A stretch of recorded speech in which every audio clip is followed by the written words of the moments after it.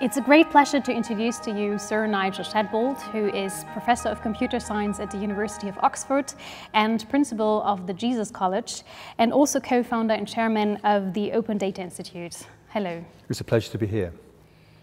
To start at a more general level, we just have conducted a study where we have asked people in Europe, but also in China and India and the US, for example, for their what they feel about future technologies and AI in particular. And we've found out the obvious, that the Europeans are more scared and that the US and the people in China are more affirmative and open for future technologies. Why do you think this is the case? Well, it's kind of interesting because actually historically AI has very deep roots in Europe, and some of the very first thought experiments and the first computers, of course, developed in the UK by people like Turing, and strong AI traditions in France and Germany, Holland, Netherlands, and in the UK. But I guess it's because perhaps the Europeans are always looking at the potential social implications. It goes right back, I think, to kind of considerations from the Enlightenment. You know, what is this going to do to human happiness and personal autonomy, or power and the state, or jobs and freedom?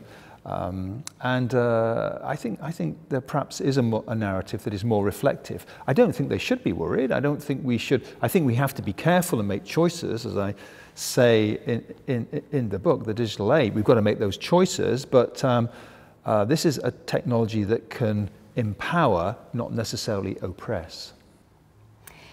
So you talked about the tradition that we have here in Europe, and I think one problem might also be that people don't know what artificial intelligence is, and that they only know Hollywood movies and have this, fear of artificial intelligence and how it can actually look like.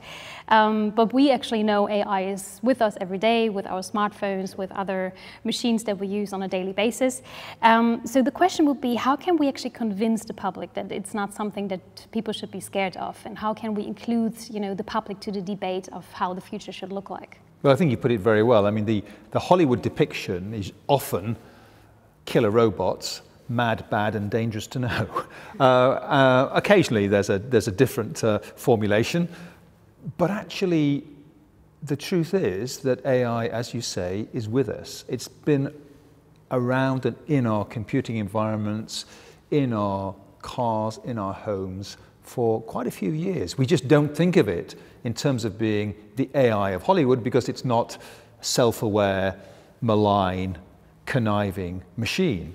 Rather, it's a speech recognition program or a face identification program, or it's a program to work out the quickest route between where you are now and where you want to get to, given the traffic conditions. In fact, famously, a professor of AI, famous professor John McCarthy, once said, "Today's AI is tomorrow's computer science." So that's the way we should think about it. And I think we do just have to explain that AI is not equivalent to building a self-aware, destructive, or a non-self-aware, completely destructive robot.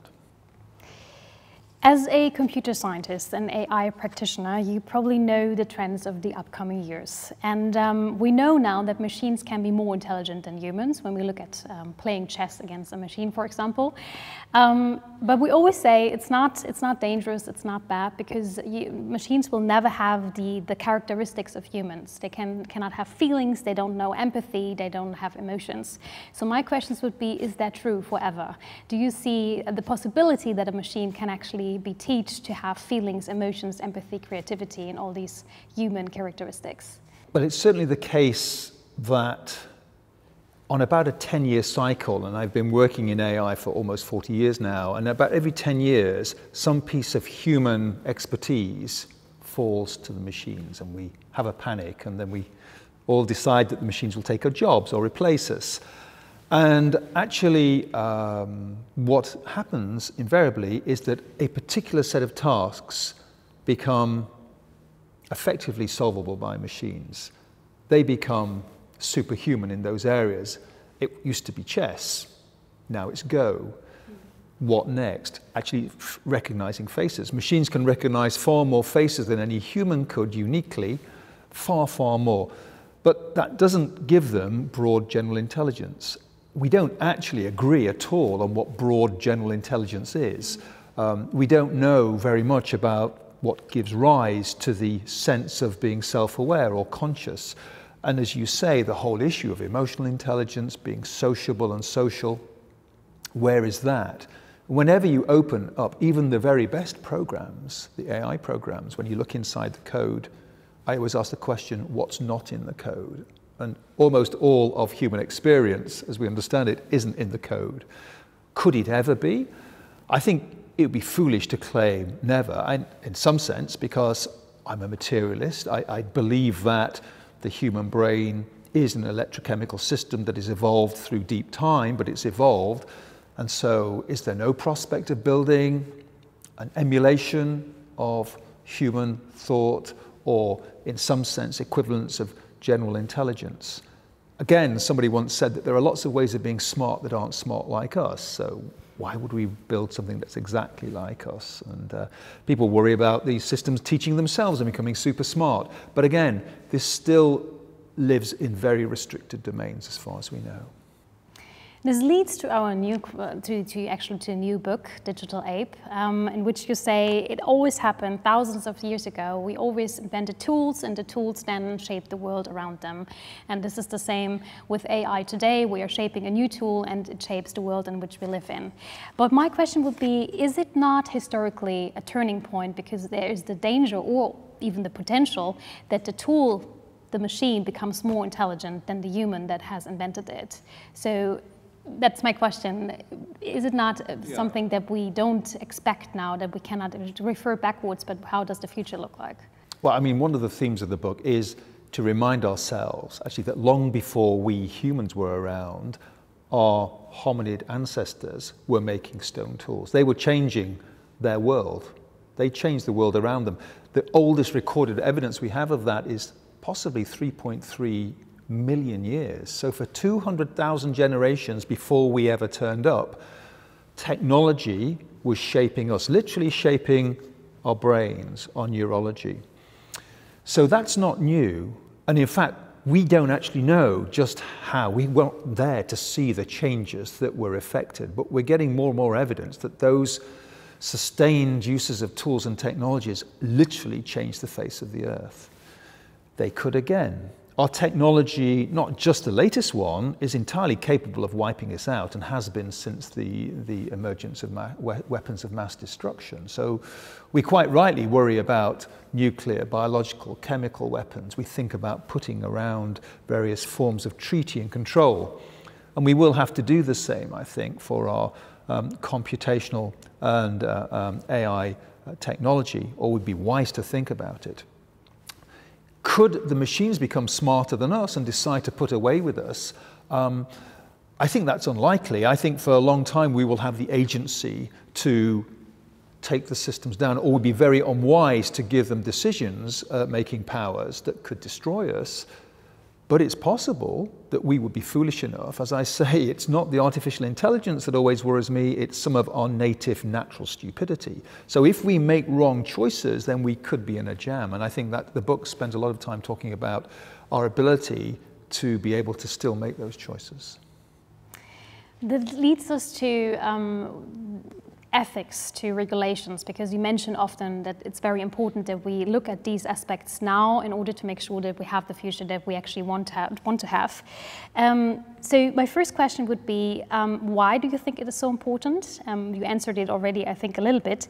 But the second would be, who do you think is responsible to explore and include these aspects? Is it the industry? Is it the governments? Is it maybe the end consumer? Who's actually responsible to look at these aspects? I think if we, that's a great question. I think every stakeholder has to have some sense of both rights and responsibilities in this area. I think it's interesting to see just how often now the conversation around AI, algorithms, big data, data science is around the ethics, is around governance, is around fairness. And I think that's a natural response. We want to understand that as an individual citizen or consumer, these technologies are not discriminating against me or working in support of me rather than against me, that I'm not having decisions made, the principles for which I don't understand, the consequence for which I'm not in control of. But that also goes for governments and corporations. It would be very wise for them to take these issues seriously and think about how we regulate and how we, in a certain sense, govern the use of these technologies. Where should it happen? It should happen everywhere, in civil society, it should happen in government, in the boardroom, and in our universities. When we're teaching our engineers and our computer scientists or our social scientists, we increasingly need to kind of make clear that there are ethical dimensions to what they do. To end at a more positive note, because as I mentioned already, you know the upcoming trends, and what is something we can specifically look forward to when we look at artificial intelligence in the future? What is something where you say the whole society will benefit from, and this is the one advantage that we always have to keep in mind? Well, there's a lot. In fact, I'm intrinsically optimistic. I'm very optimistic, my co-author and I, throughout the book. We think it's too easy to fall into this dystopian model, and I think a lot of our conversation has been optimistic. It's been measured about understanding the responsibilities and taking the decisions seriously, but yes, we should remain optimistic if we make sensible choices. So think of healthcare. Healthcare is often advanced as one area where the ability to have a whole range of diagnostic software on your devices, on your smartphones, on your watches, in your devices, in your home, will give us a lifetime worth of data which will help understand, maintain, predict health, well-being, illness. I think that's a fantastically exciting opportunity. We'll see it in other areas. I'd like to think that as we put increasing amounts of automation into our transport systems, the evidence is that those systems get safer. They actually get safer overall. As we seek to use AI in everything from the creative arts through to areas where we're using machines together with human expertise and knowledge and understanding, this idea of augmented intelligence, where machine-human collectives can collectively, literally collectively, solve problems that the individual components can't. I think that's an exciting future. And the problems we're facing are big enough, they're the ones that should make you pause, whether it's climate change or whatever, that we will need the assistance of our smart devices if we're to really secure all the possibilities going forward. Thank you so much, Sir Nigel. We are very much looking forward to the debate and input tonight, because there's much more to come. But thank you for the interview, and yeah, hope to hear the input soon. Thank you so much. Thank you.